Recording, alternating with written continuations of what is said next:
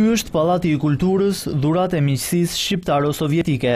Dikur një qendër kulturore, ndërsa sot ka të tillë vetëm emrin. Ai është ndërruar në një qendër biznesi me zyra të shumë kompanive lokale dhe bingo.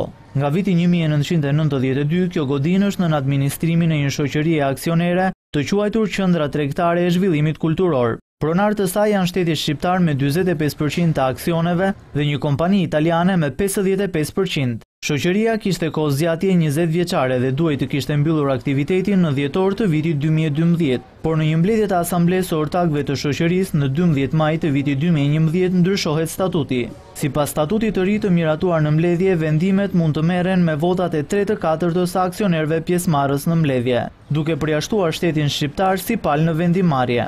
Pas kësaj, afati i shoqërisë u zgjat edhe me 10 vite të tjera, me justifikimin se kishte kontrata në fuqi që kalonin përtej afatit të mbylljes së shoqërisë, kontrata qiraje që nuk mund të mbylleshin në mënyrë të njëanshme. Në marrëveshjen e parë, shteti shqiptar kishte kontribuar në shoqërinë e përbashkët një hapësirë prej rreth 10.000 metra shkatror të Pallatit të Kulturës, të vlerësuar me $1.3 milion, ndërsa partneri italian kishte marrë përsipër të kontribuonte me rreth $1.6 milion investime. Për 10 vitet e tjera të shoqërisë së përbashkët, ndërsa shteti shqiptar kontribuon sërish me një sipërfaqe 10.000 metra katror, partneri italian nuk ka asnjë detyrim investimi apo kontributi. Ai ka vetëm përfitime pa asnjë kosto.